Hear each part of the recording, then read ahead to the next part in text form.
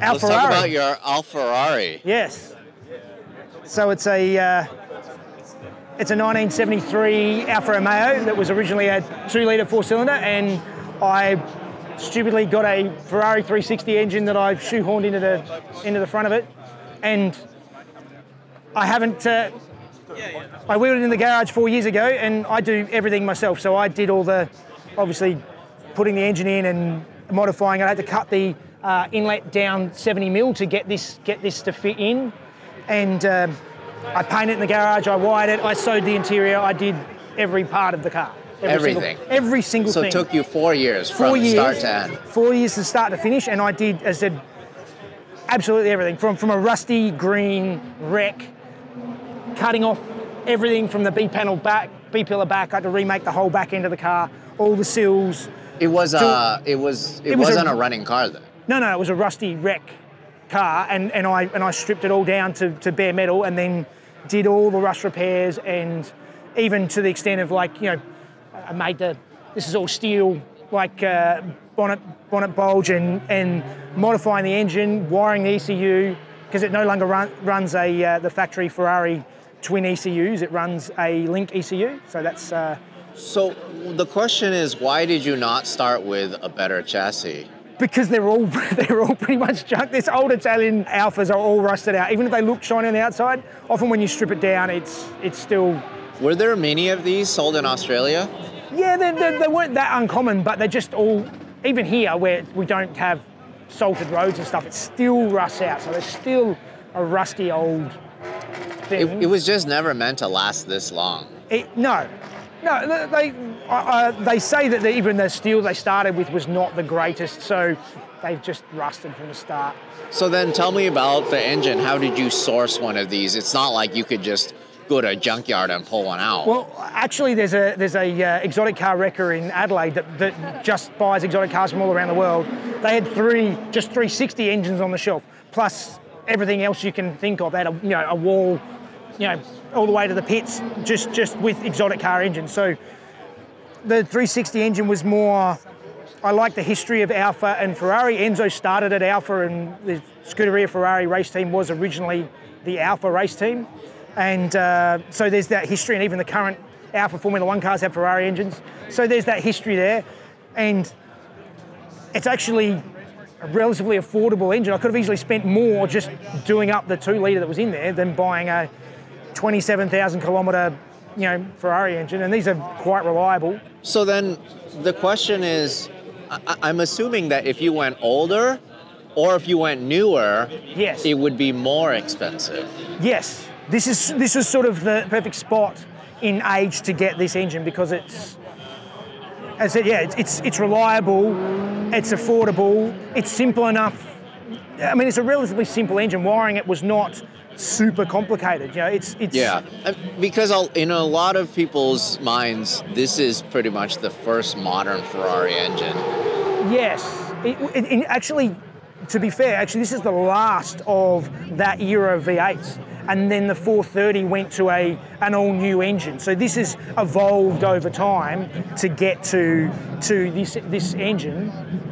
And as far as things go, most of it's pretty much just a straight, it's 8 coil packs, it's 8 injectors. It does have twin throttle bodies, which is still the original throttle bodies. But the fitment is really good though. It fit really nice. It's about 10 mil clearance everywhere, because one of the hard things is that it's a factory dry sump engine, and the dry sump tank sits on top of the gearbox in the Ferrari, and it travels internally through the gearbox and through like just an O-ring on the bell housing. So when you bolt the bell housing up, the oil travels back in. So I had to do that in the adapter. So the adapter plate's a 50 mil plate. And the oil tank, I had to build a custom oil tank that fits behind the guards in here. The dry sump tank sits in there because there was nowhere else to get it. I can't get it to the back of the car. Everything is so tight. So then, with that said, when you're saying everything is so tight, how were you able to fit all the cooling in here? The cooling, at the front it wasn't too bad, because it's still only 4 cylinders long. It's the same sort of probably similar length to the original engine, so that wasn't too bad. It's more the headers, custom making the headers are so tight. It's so tight. Because you have to clear the cross member, you have to clear where it's actually mounted. Well, that there is actually the suspension pickup. That's the top arm of the suspension. So I had to clear that and make it get past, which is super tight. So it was a lot of work. So were you just mocking it up when this was a bare chassis? Did you take measurements, or did you buy the motor first? I took very, very basic measurements, and I measured from this rail to that rail. I could see that the engine just fit in without headers on it or anything, and then I just made it fit. And is this the lowest you could have mounted it? Yes, like I actually had to cut the subframe down, and it's still only 10 mil off the bottom, and as it is, I actually had extra allowance in the bonnet, and now it's touching. I have to actually modify these a little bit to actually get it to clear, because it does touch. And you did this on purpose so people could see, or is Absolutely, yeah. So, because it's... Whoa, okay, so you did actually have to raise this. Yes, I had to make, this is all handmade out of steel. I made the bulge. That is so neat. So everything is this close everywhere. That is so cool. Yeah. So then, can you tell me about the transmission then? The transmission is Subaru BRZ. How did you figure that would work? Well, I needed a transmission that was small enough. I couldn't fit like a T56 or any of those big, they'd be giant. There's no room to play with. But I also needed a transmission where the starter motor mounted on the gearbox side, because it's not on the engine. So there were lots of things. It's around the level of power for that gearbox, but that engine's low torque, a high revving, low torque engine. So I think the gearbox should be okay, but there's also gear sets I can get for it. If it does blow it, it's not the end of the world. Right. Let's talk about the body itself. Yes. So did you change the body at all? I spent a lot of time, as you can see, if I can, all new seals, getting it perfectly straight. I did all the bodywork as well in the shed and painted it. Even the stripes are painted. Nice. And yeah, so from here back was damaged and rusted once we actually stripped it back. So I cut everything from here back off, and this is all new rear end that I've remade the whole back end. Did you buy panels. like a spare You buy car? replacement panels, but this is a separate panel, that's a separate panel, that's a separate panel, but now they're all welded together and they all have to be perfectly aligned with the window, and so I had to remake the whole back end and then make a lot of rust repair panels that didn't exist. And then so the over fenders, those are aftermarket? Yeah, they are a period correct, so that's why they look different front and rear, but that was actually how they had them in the day. Huh. And tell me about the wheels. And the wheels are a replica of the original race wheels, but the originals were 13s and these are 15s. So it's also running 6-pot, like custom-made 6-pot calipers on the front and 4 pots on the rear. It sits so nice. It's nice and tucked. It's getting it just right. It's only been on its wheels for a week. In 4 years, this is the first time in the last week it's actually sat on its own wheels, and I've actually managed to get it here. So what are your plans for it? Are you actually going to drive this? Yes, I've built this. This has got air conditioning, cruise control, power steering. Where do you even fit the air conditioning? How did you fit that in there? It's all custom. I had to make a custom unit. So the air conditioning is, it's not in the car at the moment, but it's made. It sits just underneath here in the dash. There's a separate heater under here because I couldn't use the factory heater because I had to make the tunnel bigger to fit the transmission in. So I did that. I've got the window's electric. Even these rear quarter glasses are electric. You can see the little actuators there. Oh, that is so cool.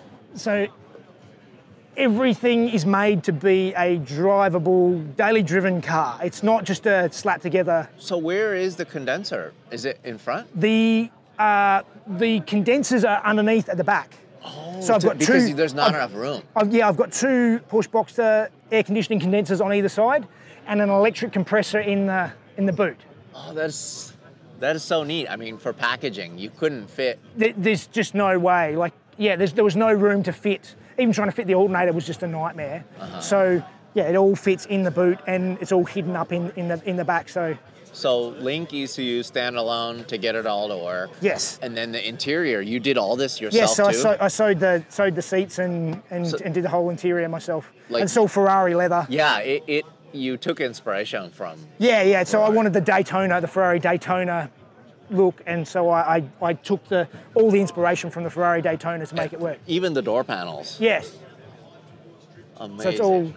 I can't believe you, like jack of all trades, you probably learned all this stuff just for this. Yeah, this is by far the most advanced sewing I've ever done, and the wiring. I had to make a whole new body loom for this entire car, and then wire the engine as well, and every single part. But that's why it's taken me 4 years to do it. So it's Alcantara headliner that I made. Alcantara, and then you made your own roll bar too? Made the roll bar, made every part of it. So what color is this? This is actually Ferrari Fly Yellow. So basically, I only had one choice. I only had one choice of color to do because it had to be a Ferrari color, and there's only really 2 good Ferrari colors in my opinion, and it couldn't be red because they're all red. All these Alfas are always painted in red, and I couldn't do it the same as every other car, so it's Fly Yellow, and it doesn't fade away. It stands out. You're insane. Thanks, mate. What a great build. So, like, where did you get this badge?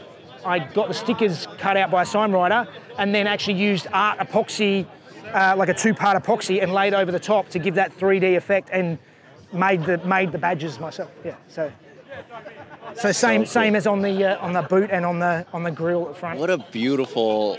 So even these grills, I handmade those grills out of brass, and then got them chromed, and then 3D printed. I designed that up on Fusion 360, and then 3D printed the grills. Of course you did. So what an undertaking. I can't believe. Everything is painstaking, but I like to learn how to do things. So how much left is on this? It's about a week away from starting. I did all of the engineering of it before I painted it. So now it's sort of basically reassembly. I was just racing to get it here at the show. This is the last sort of bit to get it ready for the show. Great. I can't believe it. It must have been such a challenge too for you to get parts. I had to make everything. So trying to make everything fit. But like, were you able to source like a new windshield? Actually, the windscreen was the cheapest thing. It was like $180 for a windscreen. It took 2 days to get here. Everything else is really hard, but that's cheaper than a modern car. That is hilarious. I bet you this is probably more expensive, like something like this. Yeah. Well, I actually made a mistake a week ago. I had it on the hoist and I lifted it into the roof of my garage. Oh no. And dented the roof of the car. Oh, but no. Thankfully I missed the rear windscreen, and like, look, if that had broken, I would have been really. But it's okay. See, now you're a body guy. You can fix your own bodywork now. That's it, yeah.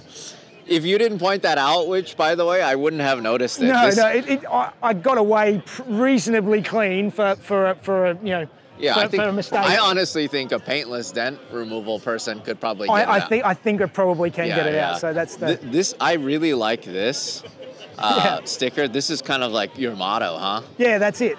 It may not be perfect, but it's home built. This is really important. Yeah. That's it. I get the satisfaction out of doing things myself, and this is what it is.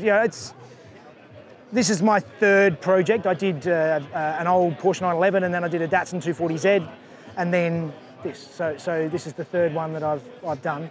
And it's been 4 years. What do you do with those? Do you sell them or do you keep them? I've still got the 911, and the Datsun is actually, one of my viewers came over from Phoenix and bought it and shipped it back to America. So it's no way. And now. What a crazy journey. Yeah. But with this one, I can imagine you're probably going to enjoy. Yes, I plan on keeping it. I've had lots of people offer to buy it, and I do not want to sell it. I put too much blood, sweat, and tears into this car to build it, to use it. It means more to you. Yeah, exactly. I mean, I built every single part of it, so I know every single thing. And so the engine itself is stock, but yes. Of course, I'm assuming that maybe it's a little freed up, it being standalone. Yeah, that may help it. I mean, it's got a reasonably free-flowing exhaust.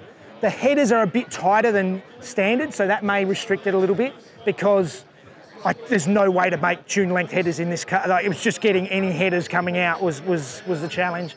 But this weighs less than a 360 anyway, so by a lot. Yeah, so it should it should be plenty quick enough for this old car. So then what do you think this would dyno at? I don't remember how much they made. Standard, that engine's a 400 horsepower engine. Okay. So at the wheels, probably a standard 360 is low 300 horsepower, something like that. So if I'm even in that ballpark, I'd be more than happy. It's still 3 times what the power this originally made. So yeah. Incredible! What a beautiful build. Thank you so much for showing us this thanks build. For having a look. So if everybody wants to check out the backlog, Home Built by Jeff is my channel. And yeah. So if you guys want to see how this was built step by step, right? Yeah. Go check out that. Get a huge long list. Get your popcorn out and just spend time on the couch watching. You spend a lot of time. Yeah. But there's an episode every week, and there's 198 episodes so far on this build. So yeah, it's amazing. It's a long way to get here. Good job. I can't wait to see it run. Thanks. Hey, thanks for watching. If you want to support us directly, go to LarryChenPrints.com. I print and sign every single one of these. This is the perfect gift, or it's the perfect piece of art for your wall.